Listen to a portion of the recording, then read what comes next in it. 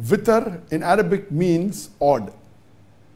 And witr can be 1, 2, 3, 1, 3, 5, 7, 9 rakat, no problem.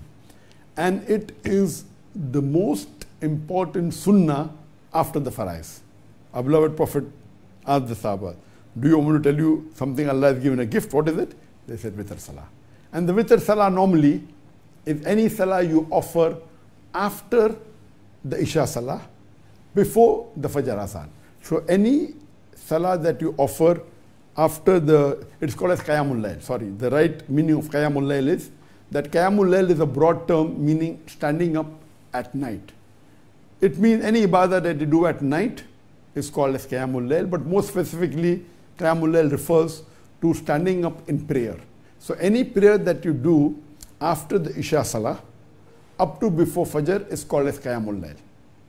Witr is one type of Qiyamul Layl, where the Prophet said that it's a gift Allah has given, and though it is a sunnah, it is the most important sunnah after the Farais Salah. And the Prophet said, it is better if you offer in the last 1/3 of the night. So witr is part of Qiyamul Layl. It can be prayed anytime after Isha, up to before Fajr, but the best is in the last 1/3, where Allah descends down and asks His servant, is there anything you want to ask, and I will answer your prayer. So the best time to pray is, but if you fear that you will not get up, so it's better you pray early. You can even pray immediately after Isha. That is the least. But the best is in the 1/3, and you can pray, it's an odd. You can pray 1 rakat, you can pray 3 rakat, you can pray 5 rakat, you can pray 7, you can pray 9.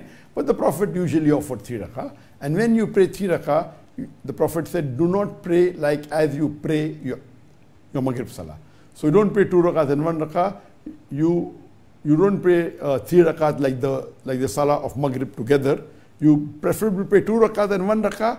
If you pray 3 rakat together, see to it you do not sit down after the second rakat in At-Tayyat.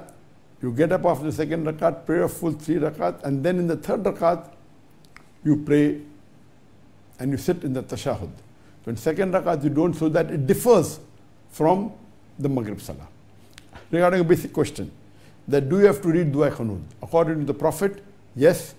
If you read the Sahih Hadith and the Sunnah, the Prophet did read Dua Qunut in the last rakah of Witr.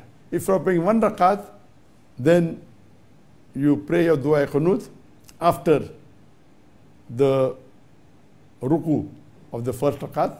If you are praying 3 rakat, in the last rakat, in the third rakat, you pray Dua Qunut after your ruku.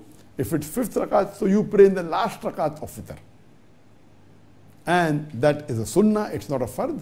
And you have to read the Dua Qunut in the Witr. Hope that answers the question.